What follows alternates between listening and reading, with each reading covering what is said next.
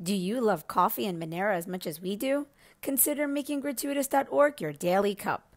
Pay with Monero for premium fresh beans, and if you like what you taste, send a digital cash tip directly to the Guatemalan farmers that made it possible. Proceeds help us grow this channel, Gratuitous, and Monero. This week on Monerotalk is sponsored by Cake Wallet. Store, send, receive, and exchange your Monero and Bitcoin safely on iOS and Android too. Cake Wallet is open source, and you always control your own keys. And by Sweetwater Digital Asset Consulting, connecting new money with old money since 2018. And by Change Now, a limitless crypto exchange. Cake Wallet, Sweetwater Digital, and Change Now are trusted and verified by the Monero community. Monerotalk is also made possible from contributions by viewers and listeners like you. And supporting us is easier than ever by typing in monerotalk.crypto in your Cake Wallet send address field to send us a tip. This week on Monerotalk, Douglas Tuman interviews Alex Anarcho, a German Monero podcaster who speaks passionately about the true value of Monero. Doug and Alex talk about the Monero scene in Germany, the TipXMR project that Alex is working on with partners, some MoneroTopia debacle talk, and much more. MoneroTalk starts now.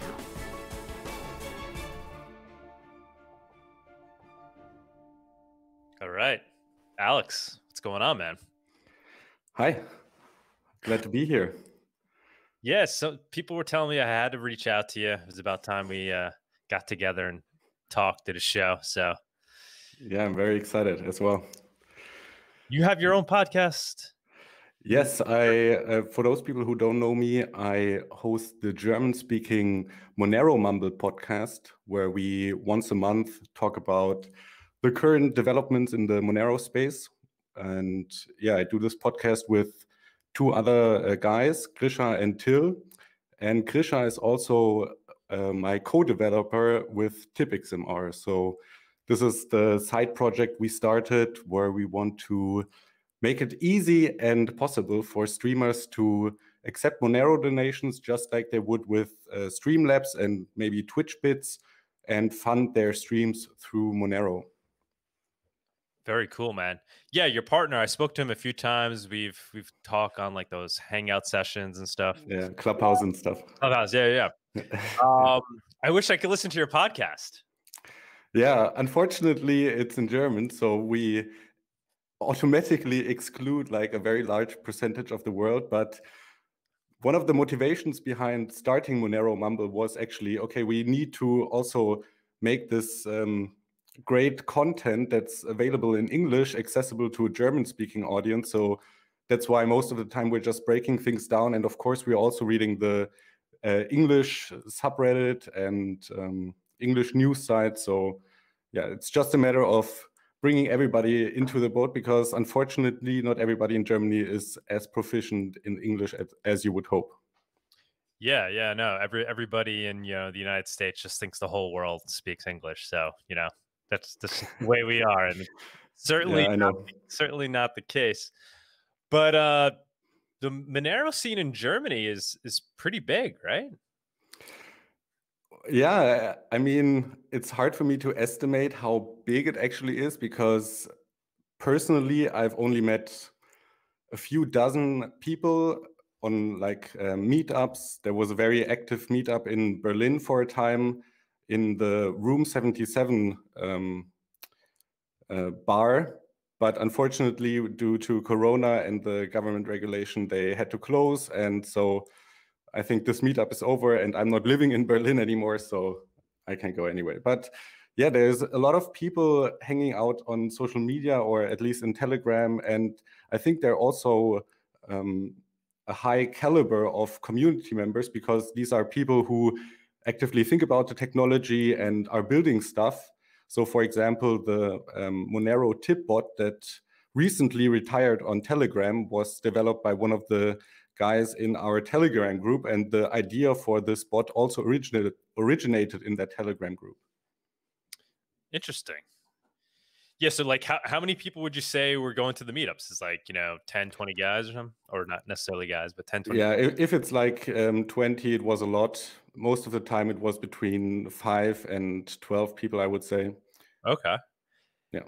And what's like the scene otherwise? I mean, because like we said, so everything I'm seeing is through the lens of an English speaker. I go on the Monero subreddit, tune into those that speak English about crypto. Is it being spoken about a lot in the German scene? Is it, being posted about a lot and German language forums? I mean, Give us any idea there. I mean, when people say, because I've heard people say like, oh, it's, Monero's big in Germany or whatever. People talk about it. Can you give us any kind of indications about that other than the meetups? I think, as I said, the technical, how to say, know-how is there. So people run their own full nodes and are very quick to adopt and also innovate and try to build cool stuff with Monero and other open source technologies. And so, for example, there's also a lot of Bitcoin full nodes in Germany. And if you are somewhat familiar with the German history, we are somewhat branded by the Soviet Union with the DDR, and they had the big surveillance state already, where they would bug your apartment, and you had some guy sitting in your basement that would like write down everything you said, and if you didn't agree with the party, you would go to re-education. And so there is a strong focus on privacy, at least with the core people, I would say, and also cash is used a lot in Germany. So I think the mentality for a coin like Monero is just naturally there. Yeah. Right. So you're starting to see that enter the mainstream a little bit. Like you said, everybody's using cash over there, or they understand the value of what makes cash important, right? They're not just using it for the sake of using it. They're using it for its, censorship resistant abilities, right? Yeah, I mean, you would hope, but also there's this big movement just driven by the social media of like just giving your privacy away and not really caring about it. So with young people who have not lived through the DDR, they don't have that experience. So yeah. Yeah, that's unfortunate to see.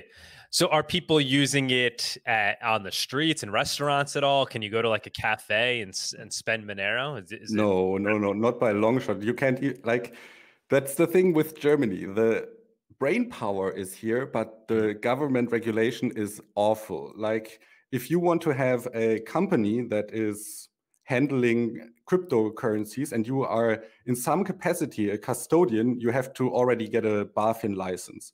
BaFin is the institution here for financial regulation.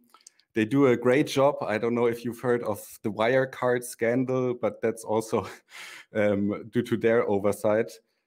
And they just strangle the crypto market from an entrepreneurship perspective, because it's almost impossible to do a startup here. And if you really do it, then you have a huge investment in in the legal department, which usually is a deal breaker for a startup. Right. So it's only the big guys. I mean, that's like here in New York, you had the bit license, or you have the bit license. Although with our new mayor, he's talking, there's some very bullish talk that's happening. He's, wants New York to be the crypto capital of the world. First thing they have to do is get rid of that bit license, which really is kind of out of his purview. But my point is, you could still, despite the bit license and the fact that obviously it makes it difficult to start crypto companies here, peer-to-peer can't be stopped, and it's legal, right? So anybody who's running a business, a cafe, restaurant, whatever, they could accept crypto, they could accept Monero. Is that the case in Germany? That's the case, right? Yeah, it is the case that you can get paid in Monero, and you could get even paid in cows if you find the adequate exchange rate on the day of the exchange. So there the law is generally very liberal. However, there is this movement generally in the European Union and more broadly speaking internationally with the Financial Action Task Force, that you have to implement like the ludicrous regulations that will basically make it impossible to use I don't know how this will work in implementation, but I think the worst case is that you could not use an open source wallet, that all wallets would have to be custodial wallets, or at least have like a manufacturer that is licensed by the European Union. So there is this very concerning movement. And Germany is like one of the first countries to implement this these guidances from the Financial Action Task Force. So I don't know, the regulation is very bad. And when I look at the current news of everyday Germany, I get very disheartened because I feel there is not much resistance to this movement of Big Brother. Yeah. So wait, have they actually gotten to that point in Germany where they're saying you can't? I think they have. I'm not an expert on this, so don't quote me. But I think they have they are one of the first countries to have like this legal draft, this proposition, and once they have this, it's usually another few months, maybe a year, until something becomes law. So. Obviously, and I'm sure you agree, given your name and the fact that you're so knowledgeable about crypto, it's regulation is certainly a concern. We don't want to see it slow down crypto, but the whole purpose of crypto, if built right, is that you don't really care about the regulation, right? Yeah, I'm totally with you. And ideally speaking, the code itself is the regulation, and you have just the community or the network of people guiding themselves through a protocol. I think this is so essential. I have kind of the word anarchy in my name, and I'm not a Molotov cocktail throwing vandalist. I like rules. I just want these rules to be fair. So they should apply to everyone equally. I want universal human rights, and this is simply not possible with the regulation in Germany. Yeah, there's such a misunderstanding of that word, right? Anarchy. It connotates chaos, or at least that's what people interpret it as, chaos, and not realizing what the real mission is or belief behind those that understand it and believe in it, right? How would you describe the philosophical concept of being an anarchist? I would go back to the original Greek word, which anarchy means without rulers, and this is, I would 100% agree. As I said, without rulers, this does not mean without rules. I'm a big fan of rules. They just have to be fair, apply to everyone equally. And when you have a ruler, somebody who is in charge of the rules, making them, interpreting them, and executing them, they are outside of the system, and then there are no rules. Then you are just, in principle, a victim to some arbitrary tyrant, and whatever the tyrant decides, that's the rule of the day. Today it is illegal to, I don't know, sit in a wheelchair. Tomorrow it is illegal to walk without a mask. It's just arbitrary whim. And what I think is much better is when you have a protocol where the rules are very simple, they are set, they don't change a lot. People can plan with these rules and interact based on them. And this works perfectly when you look at technology. For example, the HTTP protocol is a protocol for the internet to work, yes? And so is Bitcoin a protocol for people to transfer value digitally? And just the same, Monero is also a protocol. And I think really we are living now in the time where these anarchic ideas and these ideas of the Austrian School of Economics can really be implemented just because we have the technology and the capability and infrastructure also to implement them and use them in the everyday life.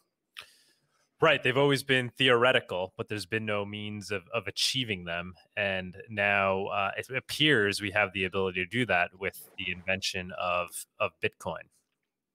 You speak very well, man. Right? You speak English very well. You should consider doing some English episodes. You know, you could get the word. I listen to a lot of podcasts, and I can say that the MoneroTalk podcast is one of my favorite podcasts. Whenever you release an episode, I download it immediately and listen usually to it within one day. So I have a lot of exposure to the English-speaking community, at least. Thank you, man. So how close do you think we get to that ideal, or do we even continue to trend towards it? Does something happen? This ideal of, you know, people ruling themselves as opposed to being ruled by somebody, you know, following there being rules, but not a ruler. Do you think we get close to that ideal and that we're trending towards it? Yes and no. I think the scissor is expanding, so to say. In Germany, we have this saying, die Schere geht auseinander, meaning the scissor is opening. So the two ends are going in the extremes. And so I think on the one hand, we have these very concerning developments in the technology space with Facebook and Google and governments trying to surveil us and censor us and basically, force us to live to their ways. And on the other hand, we have these really exciting developments in the crypto space.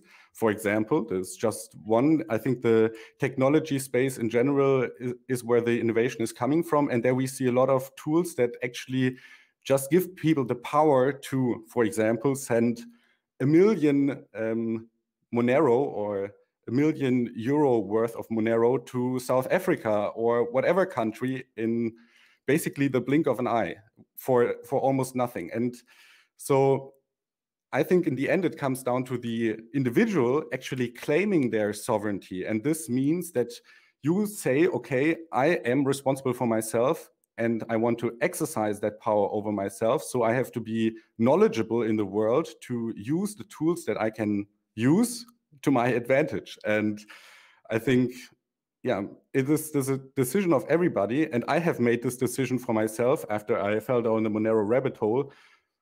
Only use free and open source software.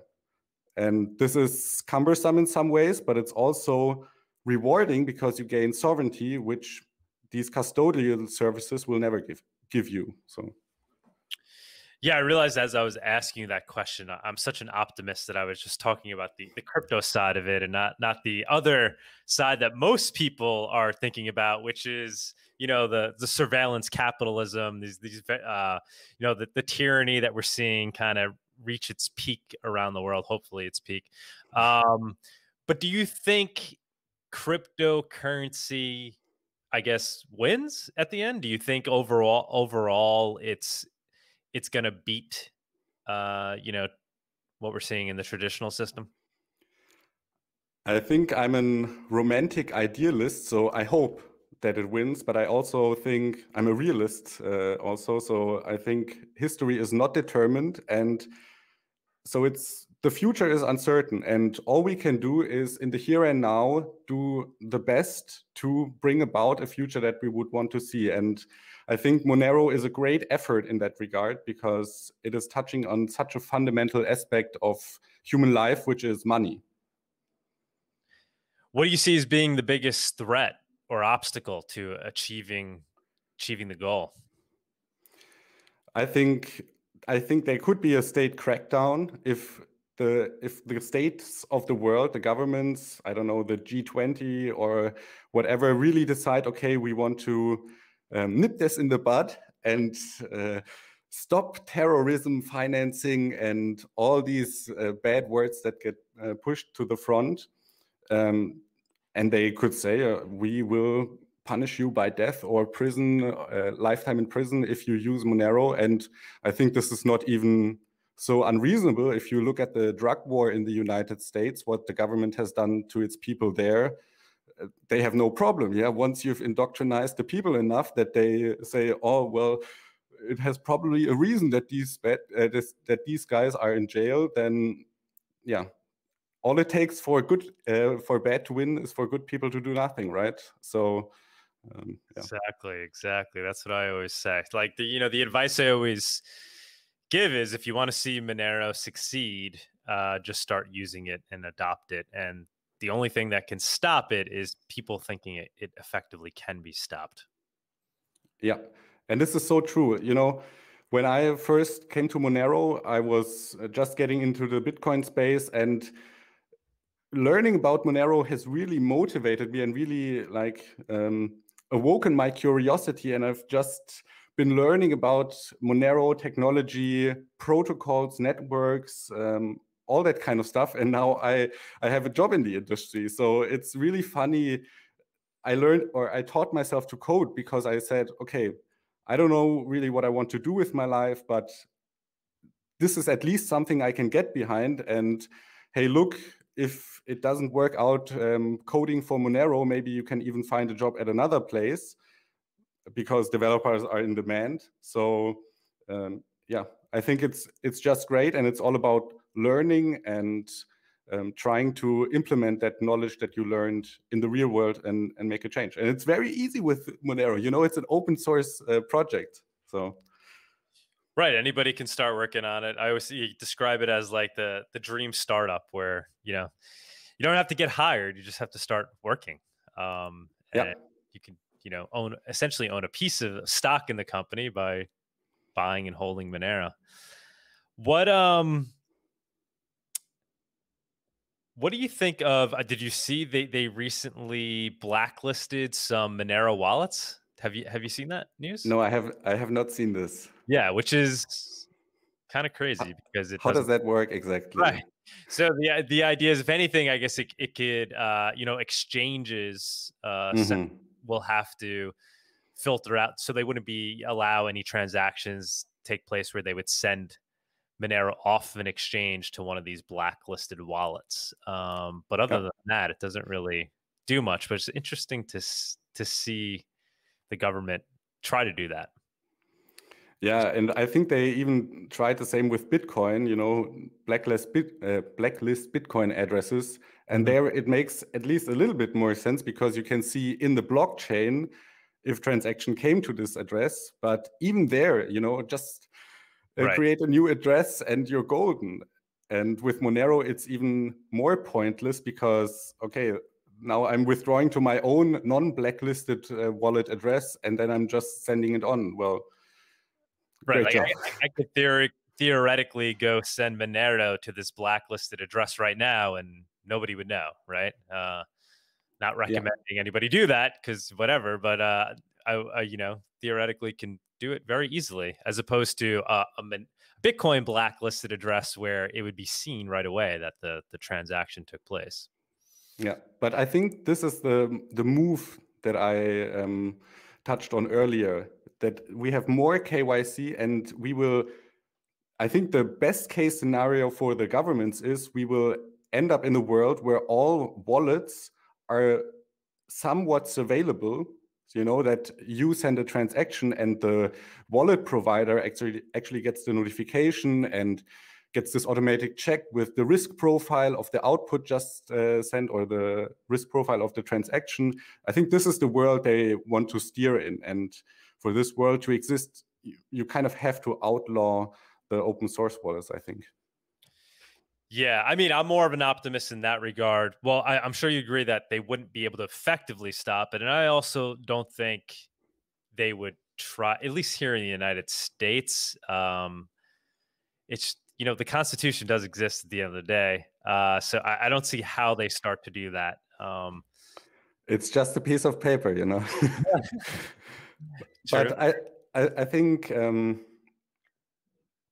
yeah, I don't know. I agree with you. Effectively, you cannot stop it, but you can create this division, like I said, the scissor is opening, where on the one hand, you have this completely transparent and everything is KYC'd world. And on the other hand, you have this black market where people are using Monero and nobody knows what's going on. And then you have this split in the society where the one side demonizes the other. And yeah, I think this is not a sustainable long-term relationship of society.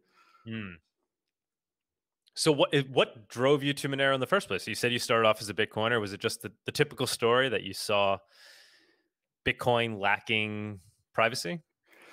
No, you know, I came to Bitcoin as a youngster and was full of zeal. So I went to a lot of meetups in Germany, and I went to one Bitcoin meetup in Karlsruhe, and they have a good university there. So I think there were some students from the university, and one of the students, I said, okay, and this was in the beginning of 2017. And I said, okay, what coins should I buy? Because this bull market was already kind of ramping up and I was getting greedy. And he said, he had this very based attitude. He said, you know, don't invest in shit coins. Don't go chasing the pump. What I like is Bitcoin because Bitcoin is the first. Bitcoin did it best. And what's also interesting is Litecoin and Monero. And I said, oh, Monero, what's this? And then he said, oh, yeah, they are doing these ring signatures, which are interesting from a technological perspective. And this really kind of opened the door for me. And along my way, I found a lot of things in Monero that are at least interesting from a technological perspective. And so I always cringe very hard when I hear Bitcoiners,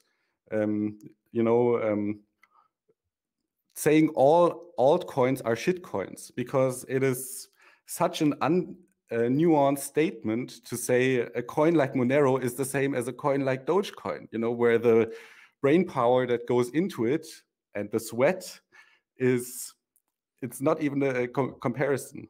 So yeah, I fell down the Monero rabbit hole, and economically it makes sense to me that you need fungibility. I understand that Bitcoin doesn't really have fungibility, or not enough, so much so that it becomes a problem sometimes. And that's why I have high hopes for Monero. Yeah. 2017, you sound like, you know, if it wasn't in Germany, it was here, I would be that guy telling you. And I was telling a lot of people then.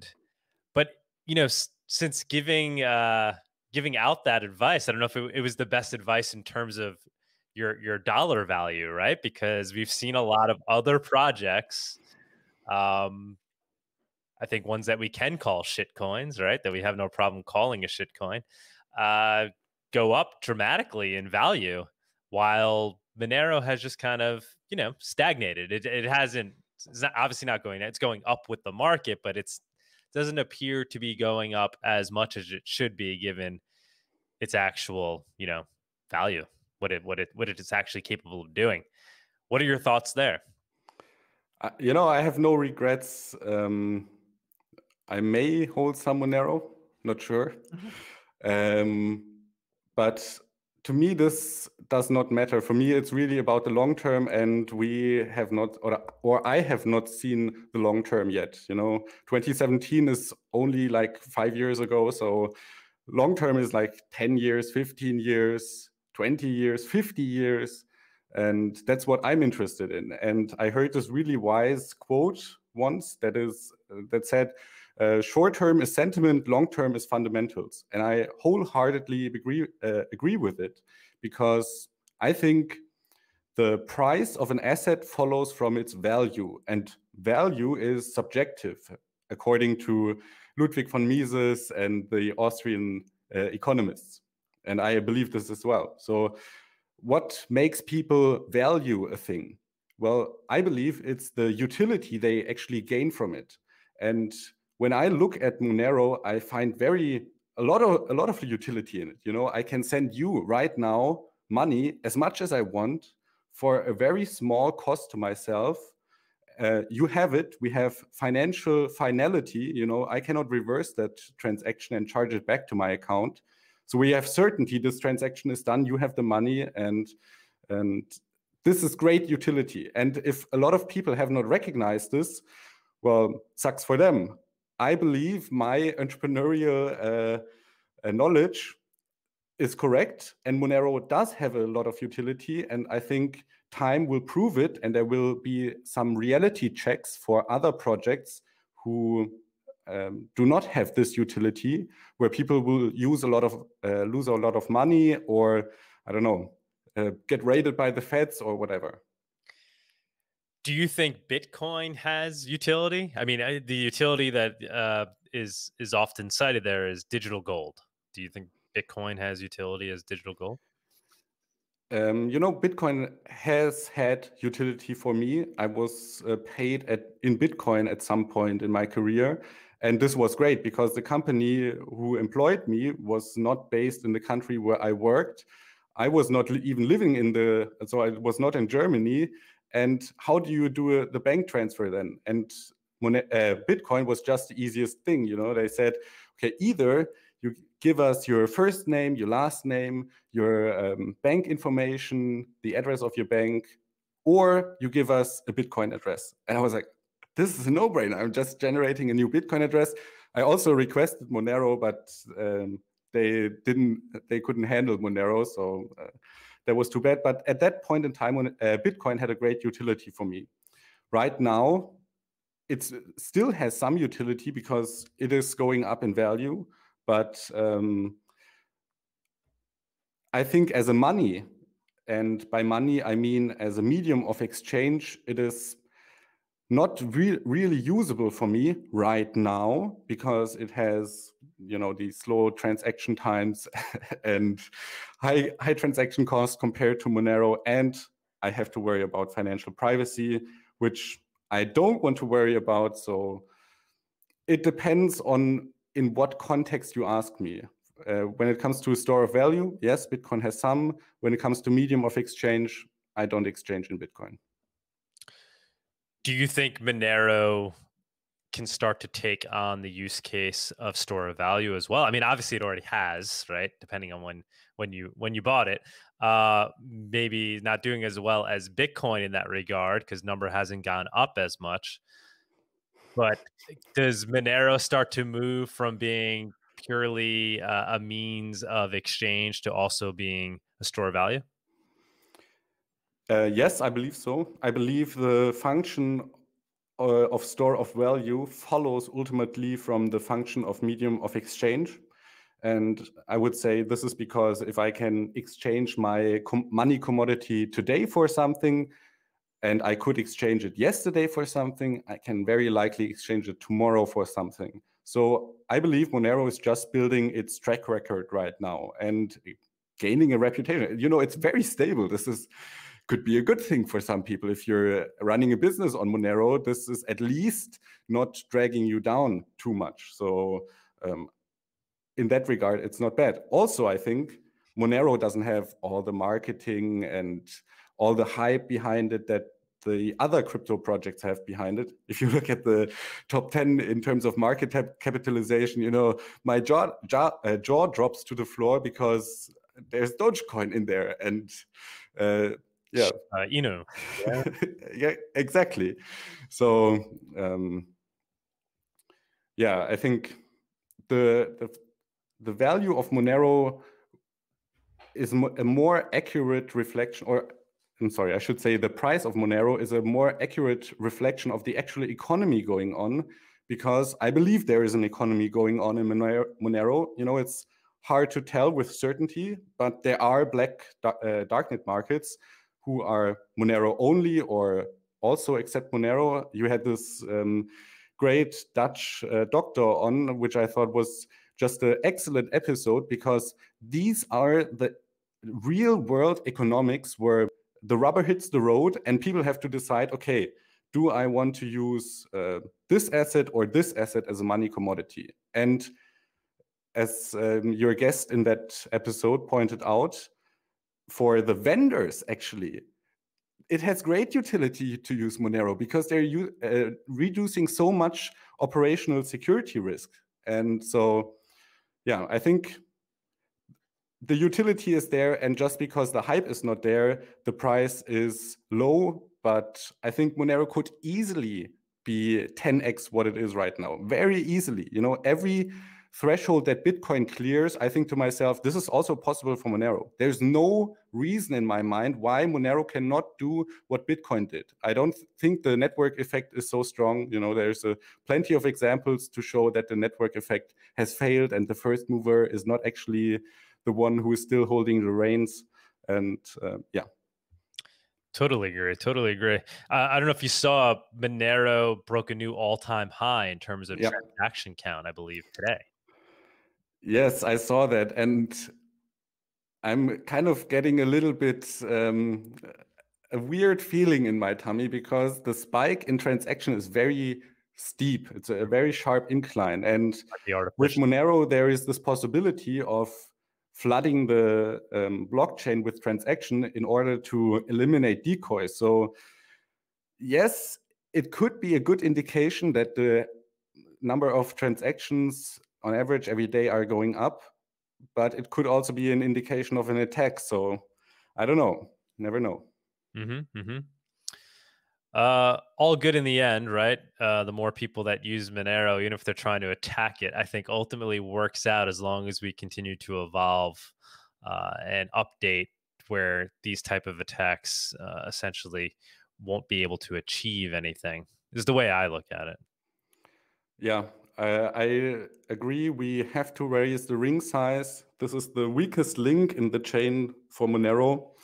And if we improve this, this ring size, increase it, we make it very hard for these attackers to do the kinds of attacks they're doing right now.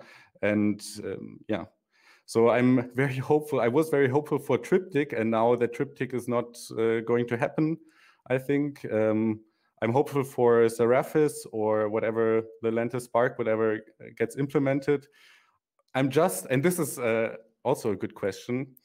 I think one of your last guests also talked about Seraphis, and he said, and the same is true with Lente Spark, that you have to change the address format when you do this upgrade. And we have to think about this for a moment.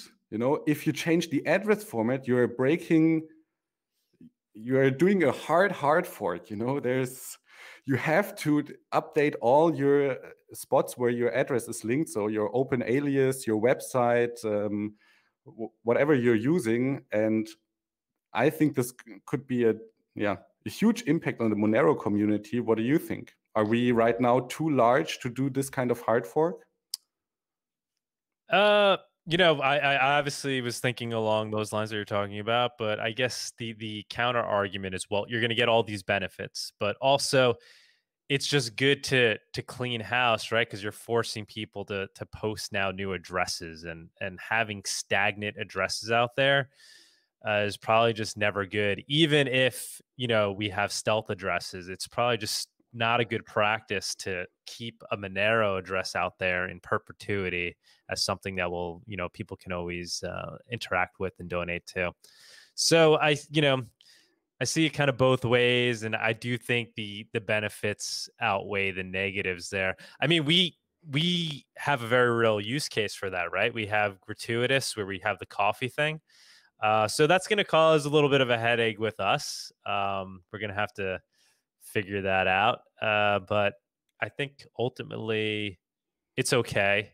I do hear what you're saying. Can you think of any examples where it's going to cause a real big issue? You know, I onboard a lot of people. Everybody I meet, I'm talking about Monero, and usually if I owe them some money in some capacity, I encourage them strongly to get a Monero wallet. I have even printouts of little paper wallets that I give them where they can write their seed phrase. And when I think of those, you know, for me, there's no problem. So Seraphis, please give me. I'm downloading the update like the minute it comes out. But for these people who only have this vague connection to Monero, I see this potential where they could get turned off because they say, what? I created this wallet last year and now I have to change my address. I have to tell everybody my new address.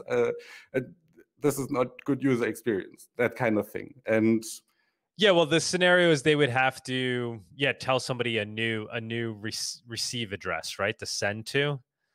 But it's not like their wallet is going to change, right? It's just like especially if they're using, something like a Cake wallet or the update is just going to happen automatically. They're not going to really notice it, and then when they go to send somebody an address, hey, send me some Monero, it's just going to generate the new address, right? But yeah, if they had sent somebody an old address saying, send Monero here, they're gonna have to go back and resend a new address to those people. It's kind of like almost like changing an email, right? Yeah, and changing an email is painful. I don't know if you have ever done it, but right. Yeah, you always have like at least some. You always have to keep access to the email account because there could be something important coming in. But they just won't be able to send it, right? So if they have, I mean, I might be misspeaking here, and I don't want to talk out of line, but my understanding is, well, they just wouldn't be able to send. Somebody wants to send Monero to an old address pre-Seraphis, they just wouldn't have a way of even, right? It's not gonna compute, right? When you put in this old address format, it's just not gonna let you even try to send. Yeah, the wallet has to validate the address. Hey, what's the updated address? But it's not gonna. It's a little dirty. Yeah, it's not a perfect. And this is interesting to me because the way I use Monero, I have onboarded the office where I work, and so when we order for lunch, while the other people are using PayPal to even the sheets, I'm sending Monero to the people. And the way I do this is I have an address book in my Cake wallet where the addresses are saved. And so that was my thinking, usually I add somebody and I have their Monero address that they created explicitly for me, and then I save it in my address book. And if you do this consistently with like always issuing a new address, you will have a lot of work to do after the hard fork. That's all I'm saying. And I'm saying some people are not willing to undertake that effort and could get turned off, I said. Yeah, I totally hear you, but I do think we're early enough where it's not gonna be a big enough issue where we can't do it, because the positives are just so large. Obviously larger ring sizes and stuff we'll be able to add, and then just multi-sig, right? It's just going to be easier to do a lot of things with Seraphis. So ultimately, obviously I don't even understand this stuff deep enough to really make that judgment call where, weighing the pros and cons. But from my superficial understanding, it seems like it's definitely worth it. And it's something we have to do. Otherwise, we have to sit here and wait for some new tech that's going to be invented that allows us to essentially upgrade without disrupting the addresses. And in talking with Co, that just doesn't seem like it's going to be possible. Yeah, I agree. And I had this debate with myself as well, where I was saying, oh no, you cannot change the address format. This will break backwards compatibility. And then the other voice in my head was saying, oh, now you sound like one of these Bitcoiners. You always have to maintain backwards compatibility. And I think if we want to do it, we have to do it ASAP. I see on the horizon a time where it will not be so easy for the Monero community to do the kind of update schedule that they have been doing. And I also see the potential danger of a community war in Monero, just as we have seen with Bitcoin, around this question, for example, with the address format. I could easily see people go like standing on the bandwagon saying, no, we cannot have changed the address format. We have had it, I don't know, since forever. I think sub-addresses were added later on, but I think the primary address with the 4 at the beginning has been there since the beginning. So yeah, but in the end, I agree with you, privacy triumphs, and we have to bite the bullet and just use the better technology. Yeah. And just to be clear, for anybody's listening that might be freaking out, I mean, if you have your Monero and you have your keys, none of that's going to change, right? It's not like this update happens and then the Monero in your wallet is no longer accessible. If you have your private keys and they're written on a piece of paper, they could stay on that in perpetuity, and it's going to be fine. You'll still be able to access your paper wallet or something. Because for me, obviously that would be I don't even know how you would possibly do that. That would be. I was going to ask, would that be too far for you? Changing the mnemonic seed phrase. Yes, okay. Definitely. I don't see how you can possibly do that. I mean, because people may have their Monero locked away somewhere. I think you're definitely crossing a line there.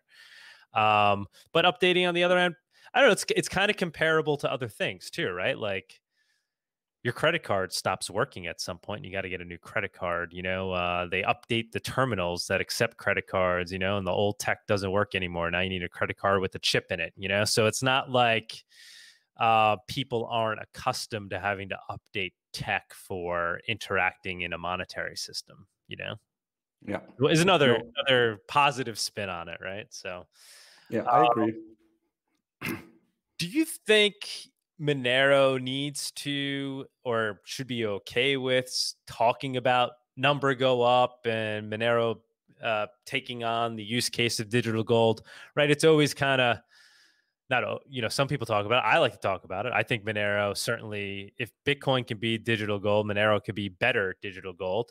But you don't see, you see some of the community that like to avoid that conversation, like to talk more about it as just being a transactional tool. But do you think we should start talking more about that, or maybe we shouldn't? What's your take on that? I like to talk about technology. I'm in it for the technology, and what really excites me is talking about, I don't know, the Monero Python library that was written, or Monero JavaScript, and stuff that you can do with the APIs, and cool stuff that you can do with the browser WebAssembly wallet. And while I find it very insightful to listen to talks about digital cash or store of value, to me, my mind is already made up on this. And yeah, as I said, Monero is a good money because it's fungible, and Bitcoin is not fungible. So to the extent it is not fungible, it is not good money. In most other regards, Bitcoin and Monero are very similar. They are digital in their manifestation, so you can send them around the world, no problem. They are super divisible. They are super durable because they have no physical body. Yeah, they are very transportable because they are digital. And hold on, I actually wrote this down. What did I miss as the good characteristic of money? And yeah, it's very verifiable and scarce. So the verification is done by the wallet automatically. Either you receive the Monero or you don't. And scarcity, this is the most interesting argument to me between Bitcoin and Monero, because the emission schedule is different. With Monero, you have a soft cap instead of a hard cap, meaning that the inflation rate will only asymptotically approach zero, whereas with Bitcoin, it will hit a hard zero. But this is a small difference that maybe is relevant for the security model, where you want to incentivize miners to keep securing the network. But in terms of economics, I think it's very similar. But with the fungibility in the current context of the world, with the surveillance states and so on, I think there is a big difference. And yeah, I think in terms of long-term economics with store of value and so on, Monero is just as good as Bitcoin.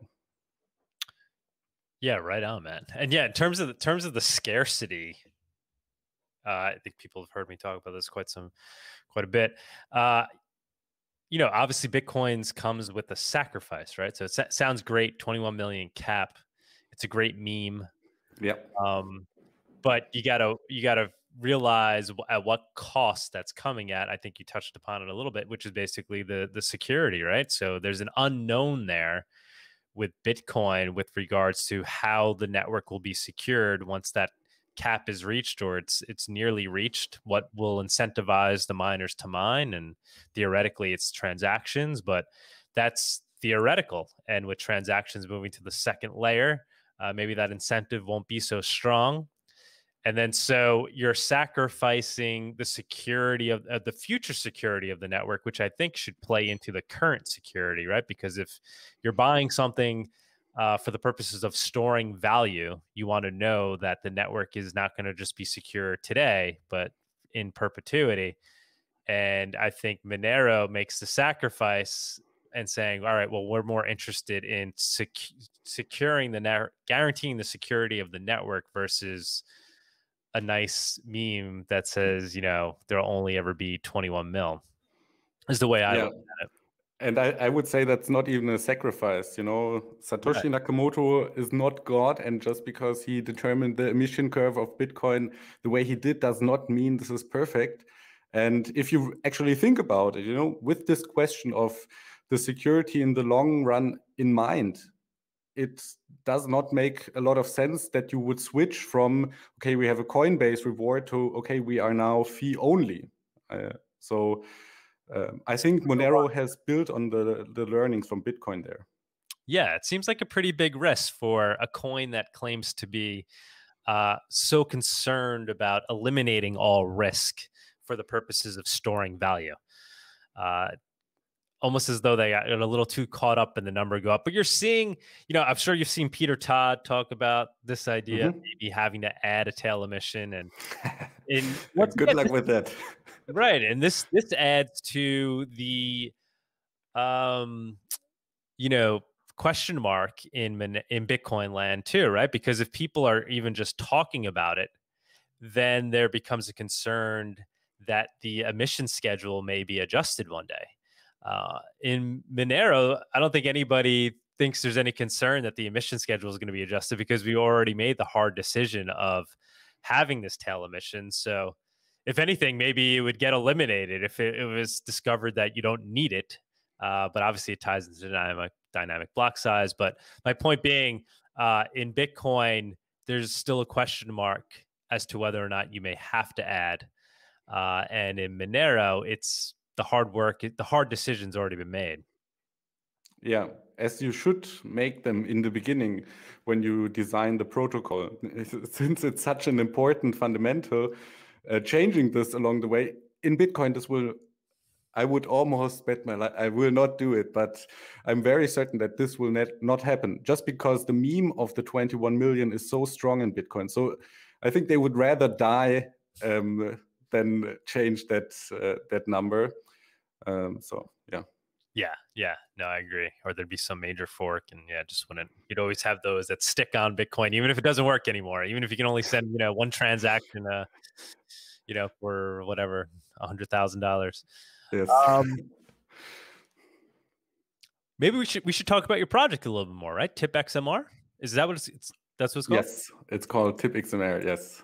And so, what if you want to explain it again from the top and let us know where you're currently at, and I guess what the vision is, what's going on with it? Yeah, so TipXMR, let me tell the story. Last year, I was programming for 1 year and kind of getting the hang of it. And I was always learning with projects that I did by myself. And I was also doing the Monero Mumble and some other YouTube streaming. And my YouTube channel was under 1,000 subscribers. So in YouTube, you can only accept live donations in your streams when you're above 1,000 subscribers. And I think you also need to have like 400 watched hours of video. And I thought, well, this sucks. This is a barrier to entry for me. And it would be nice for me to monetize the content that I'm doing voluntarily, just so to give the people the chance to support me and have this nice interaction with me as well. And since I was also watching a lot of Twitch, most Twitch streamers have these notifications that pop up whenever somebody donates Twitch bits to the streamer, and then they have the opportunity of writing a message, maybe sending a GIF, and the message will be displayed in the stream, and the streamer will usually react to it, and that's cool. People make a living that way. That's super cool.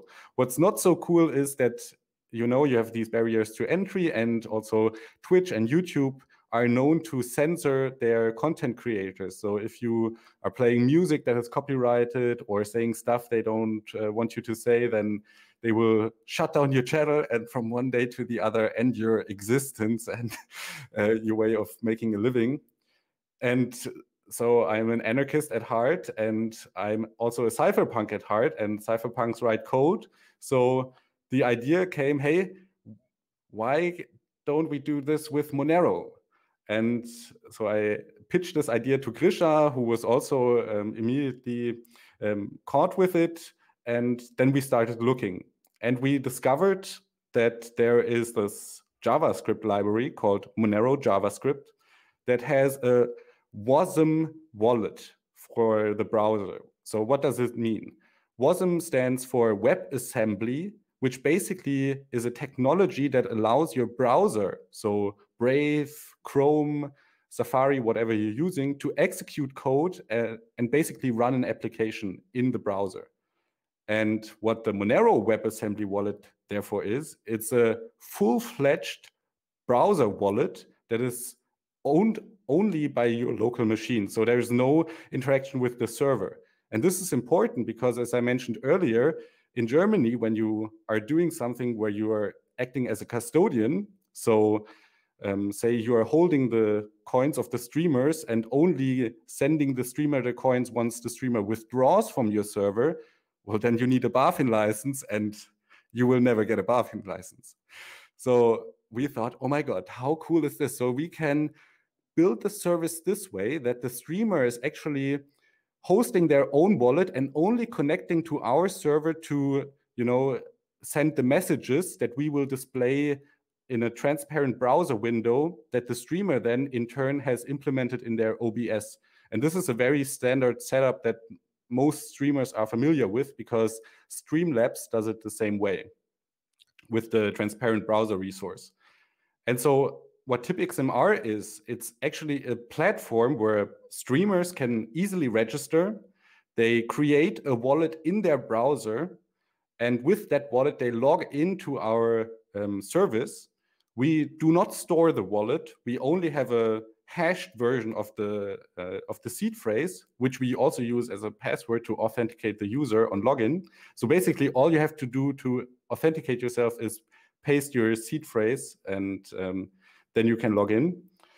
You don't need and you don't need to explicitly tell a username.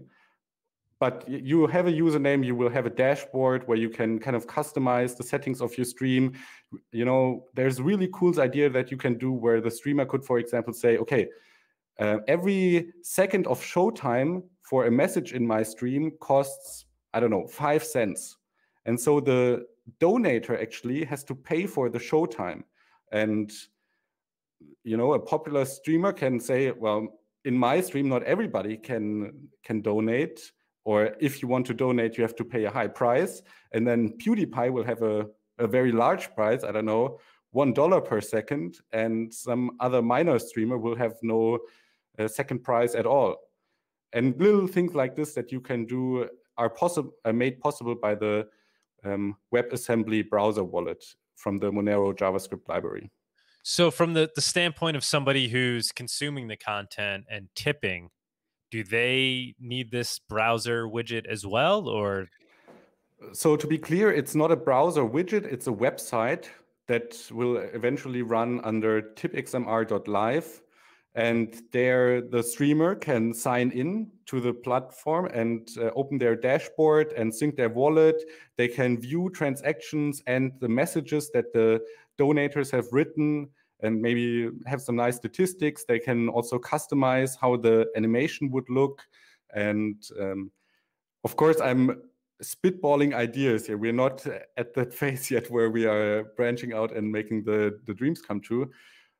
But yeah, in general, it will be that. And for the viewer, they can also go to tipxmr.live and they will have categories just like you have on Twitch TV, where you can say, okay, I want something with gaming. And then if the streamer in his dashboard has set his streaming category to gaming, he will appear there when he's live. And then you can go to the streamer and in the browser window, you type the message. Then you can say, okay, I want 10 seconds of showtime, and you will get displayed a QR code and a sub address with a minimum amount you have to pay. And then this will be checked by the WebAssembly wallet of the streamer. that is running in his or her browser. And once the donation is seen by the wallet, the donation can be displayed in the stream.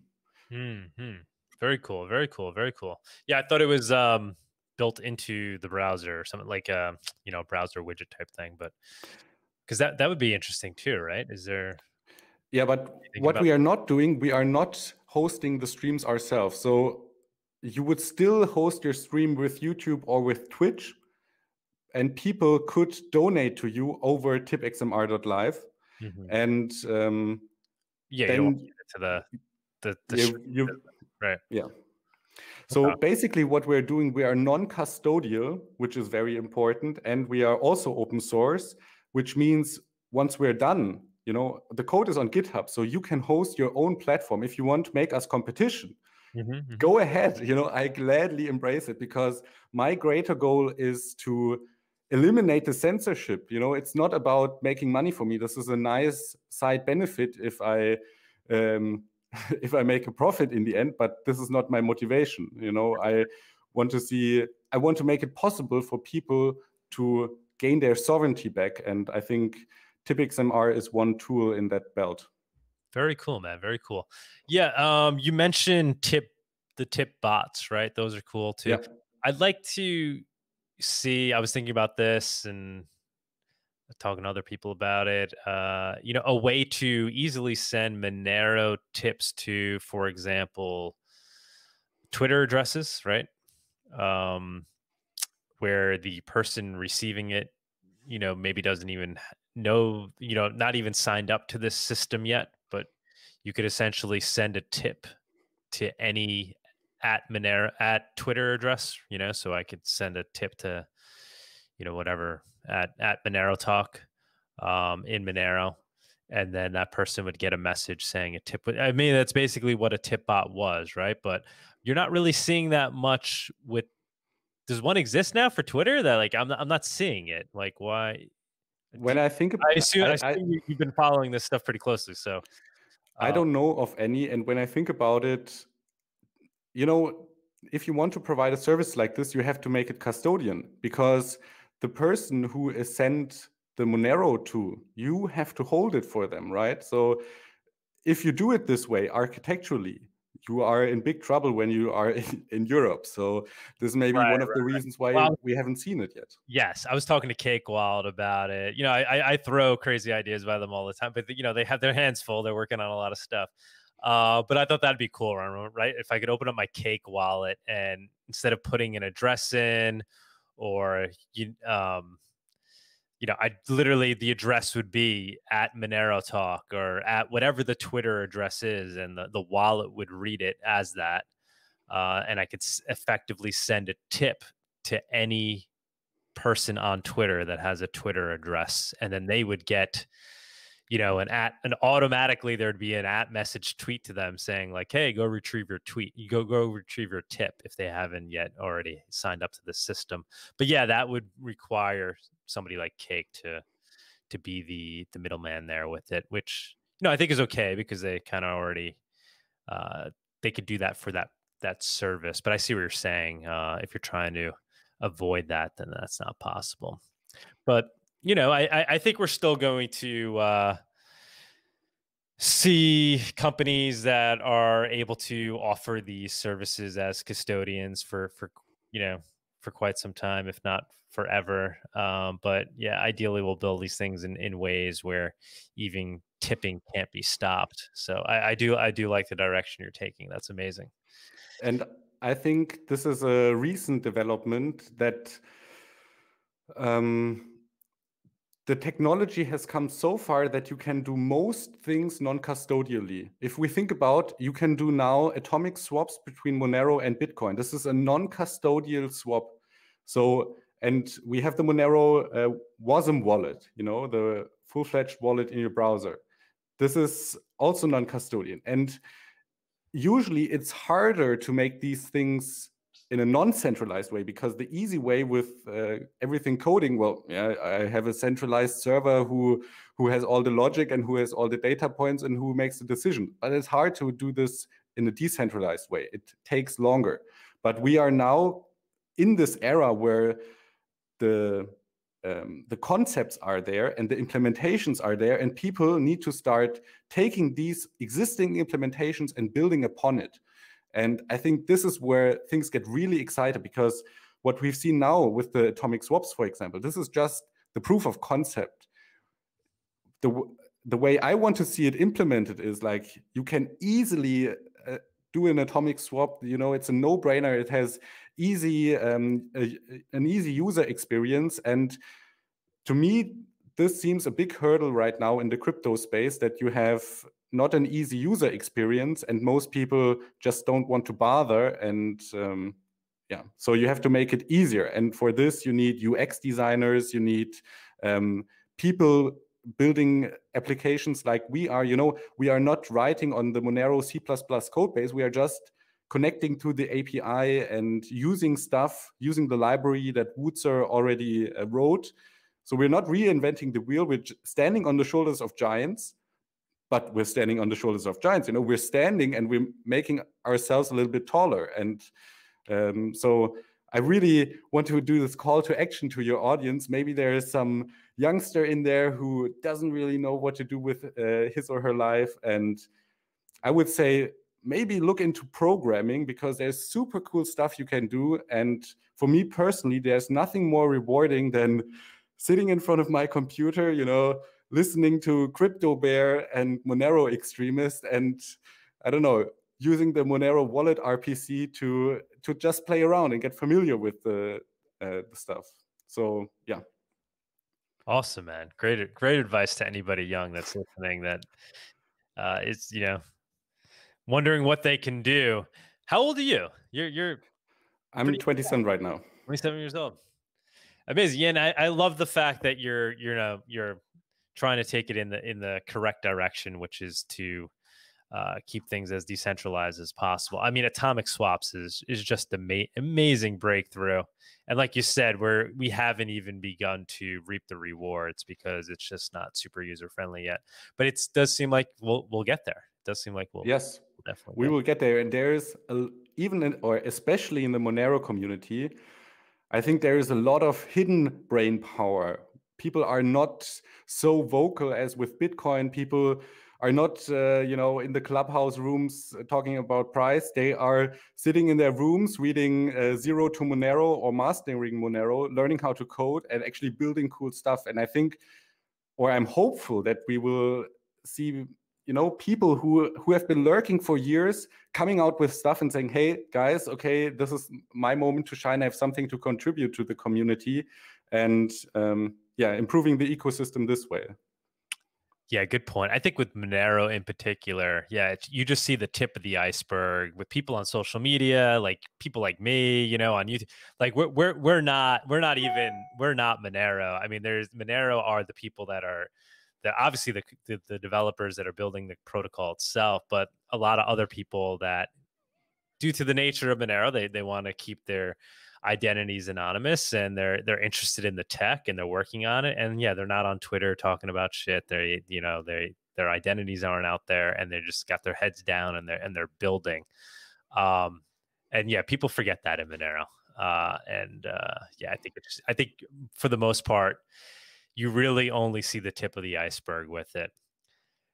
Speaking of which, you know, one of the things we were looking to do was throw a conference. We didn't even want to call it a conference, kind of an event in Miami, MoneroTopia. Once again, representing, I think, really kind of the superficial side of Monero, right?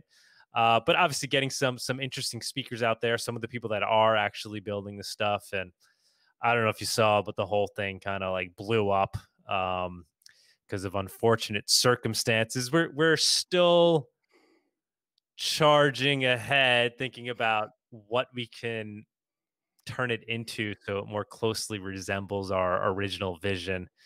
Did you follow that at all? Did you see the catastrophe with MoneroTopia? Yes, you know, I'm very closely involved in the Monero community. So when something like this happens, I usually see some screenshots. But until a couple of hours ago, I have not read the Reddit posts, but I have now. And So I think all things considered, you handled it very well. I think both sides have some valid points. In the end, I'm not really clear who is the organizer of the organization, because ethically speaking, I think whoever is the organizer, the owner, has the right to invite whoever they want, and people who don't agree with that have the right to boycott, and even explicitly boycott, and tell other people to boycott as well. But yeah, and I even re-listened to the interview with Chris Guy, and yeah, he did not say the controversial things to me, at least in your episode that you did with him. So I'm also a great fan of building alliances. You know, we don't have to agree on 100%, but if we can agree at least on one thing, hey, we can build an alliance on that one thing and band together, try to achieve something this way. So yeah, what are your thoughts? Yeah, no, I think you hit it on the head. I mean, you know, he's somebody he's not a crypto guy, right? He's a liberty freedom guy, and he has 100,000 followers. And my thinking was, you know, maybe they don't know about Monero yet, and he should be somebody that should be interested in it theoretically. And when he came on the show, he did show interest in it and an understanding, and he got excited about it. I thought that was cool. And that's why I wanted him to come talk, right? So to talk about it from the standpoint of somebody that could actually benefit from using it, whether or not you agree with the guy's views. And I'm sure, you know, there's many people that don't, and we're not really entirely sure what his views are, because I think there's a lot of accusations out there. But I got put in between a rock and a hard place because of the pressure that was put on me from the community and those that were concerned, to the point where other people involved in the conference didn't want to be a part of it. And that's when it became a real problem. So it's like the scenario, and this is a very extreme example. Imagine you're throwing a Bitcoin conference and somehow you landed Satoshi Nakamoto and he was going to speak at your conference. But then you mean Craig Wright? Not Craig Wright. Let's say the real one, if there was such thing, right? And you also had this C-level speaker who wasn't nearly as important, obviously, than Satoshi, and he was wrapped up in this whatever scandal it may be, but people thought he, you know, didn't deserve a platform, to the point where Satoshi said, you know what, I don't want to participate in the event anymore. What would you do? You're probably gonna get rid of that other guy to make sure your conference sticks together or goes off, right? Because you don't want to lose the Satoshi. And this is just a hypothetical, but that was kind of essentially a very extreme example of the situation I was put in. So that's why I made the decision I made. So yeah, that's my opinion. But what we're trying to do is maybe revamp.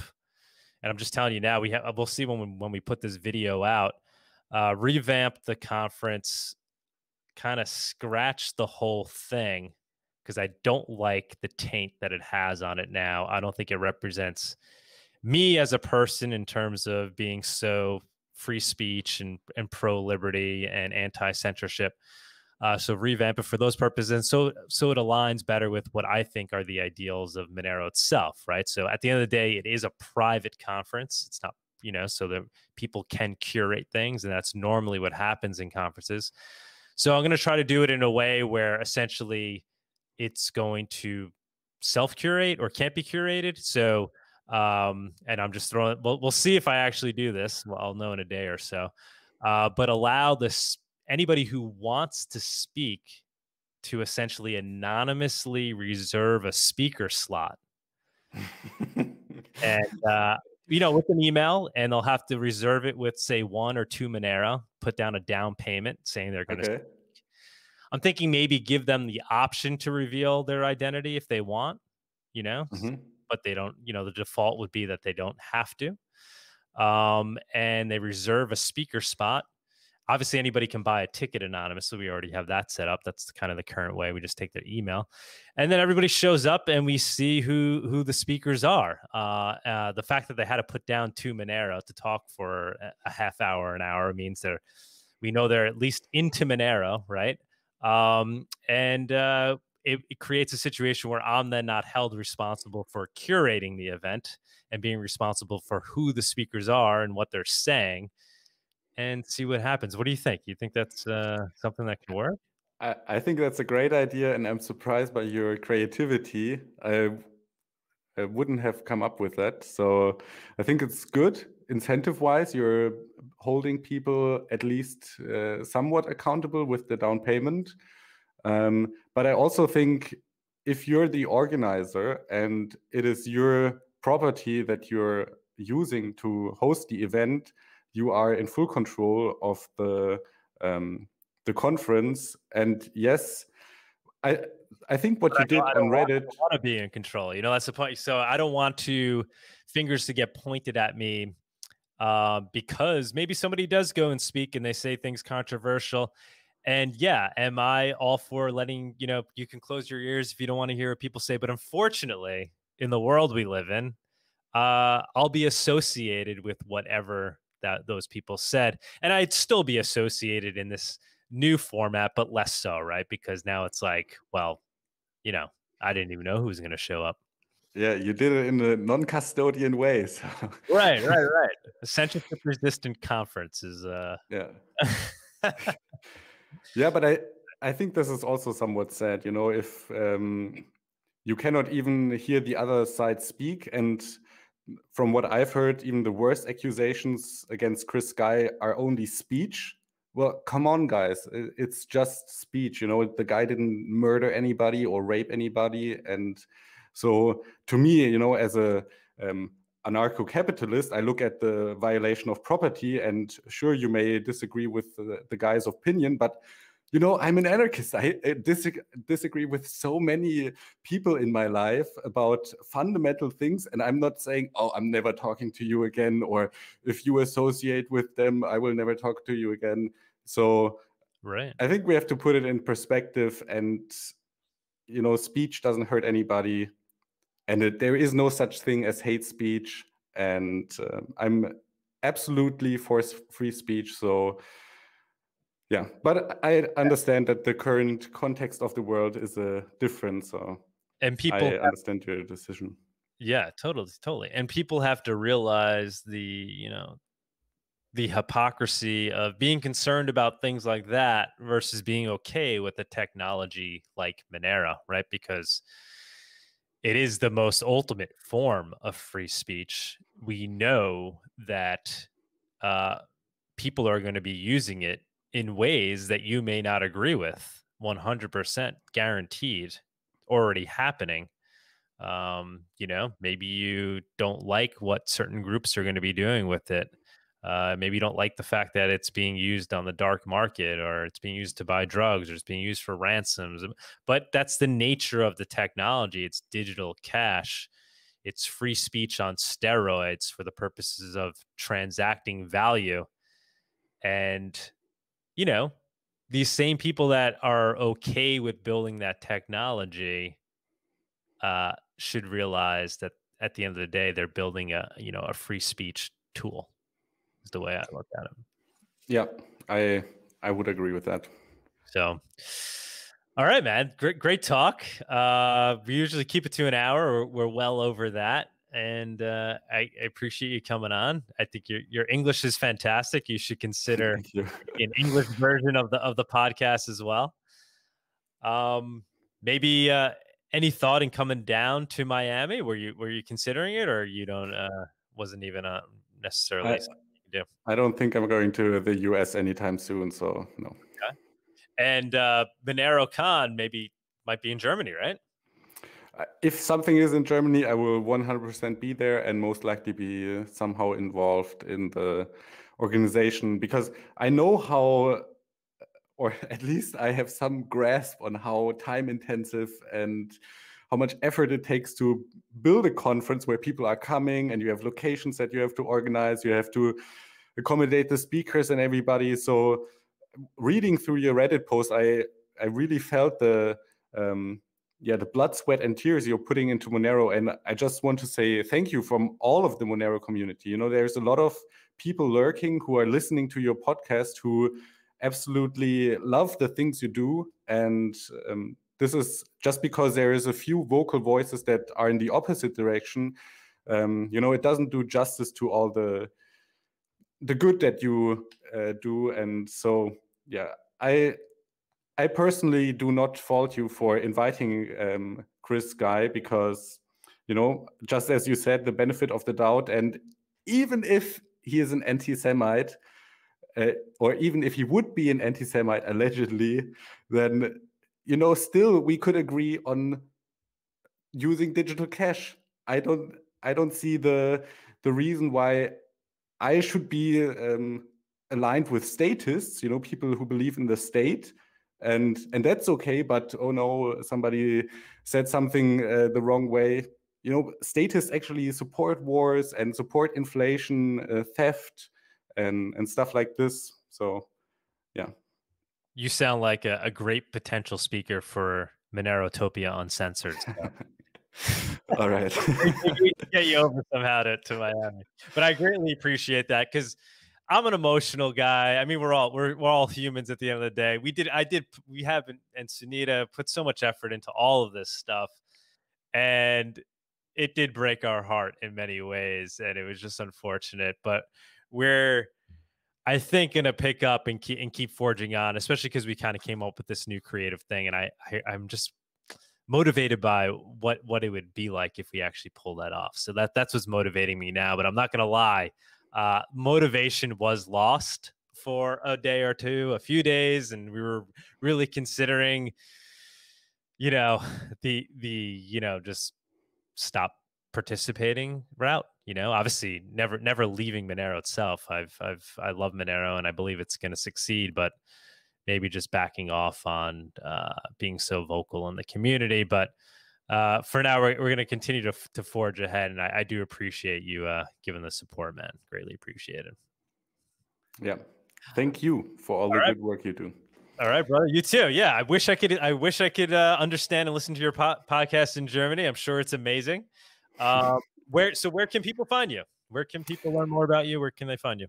So the Monero Mumble podcast you can find under moneromumble.de, and my website is alexanarcho.live. It's in German, so I don't think the English audience will take much use from it, but it also has my donation address, and I have set up an open alias with alexanarcho.live, and I have set up an I don't think it's called open alias, but the alexanarcho.crypto is also the unstoppable domain thing where you can send me a tip.